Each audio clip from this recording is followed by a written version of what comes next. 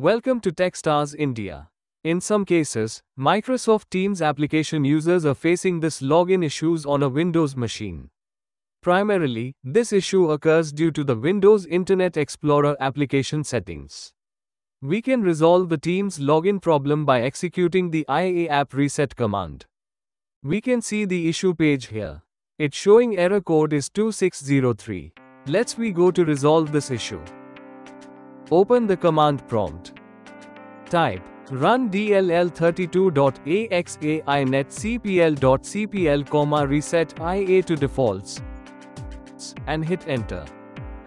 We got an Internet Explorer settings page. Click on Reset here. Internet Explorer settings applied to their factory default configs. Click on Close. Let's check the Microsoft Teams application now. Open the Teams app. Yes, we successfully got the Microsoft Teams app login screen without any error message. Teams app logon error code 2603 issue has been resolved. Run dll32.x is a Windows utility that allows us to run DLL functions. inetcpl is managing the Internet Explorer settings.